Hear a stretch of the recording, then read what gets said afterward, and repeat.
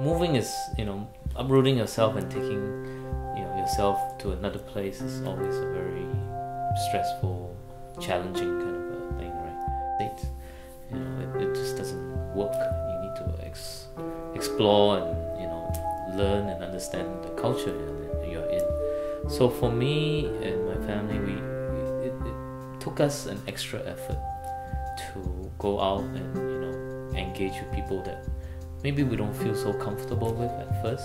They do stuff differently, and you have to get used to here and not Singapore once you switch to a country like from Singapore to San Francisco.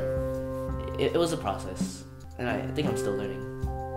In general, Singaporeans tend to be a bit more introverted. They won't wave to you or smile or say hi.